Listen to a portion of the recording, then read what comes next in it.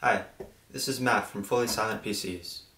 I've been interested in using liquid metal since I saw a couple of videos from Gamers Nexus delidding i9 CPUs several months ago. Maintaining lower temperatures is just as important for fanless systems as it is for overclocking. I decided to try it with 5 CPUs that I had on hand. I was so preoccupied with the delidding process that I didn't manage to get any video of the procedure, but you can expect that at some point in the future. I used Rocket Cool's Rocket 88 delidding and relidding tool and Thermal Grizzly's Conductonaut liquid metal underneath the integrated heat spreaders.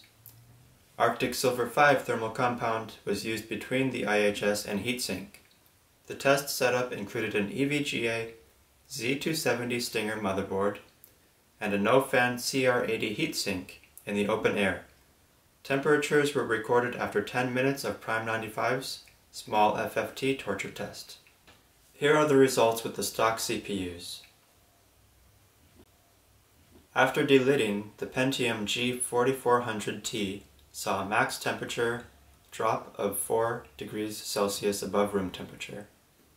The i3-7100T saw a 5-degree drop.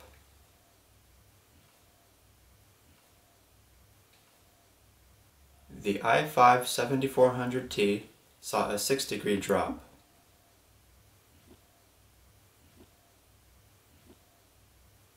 The i7-7700T also saw a 6-degree drop.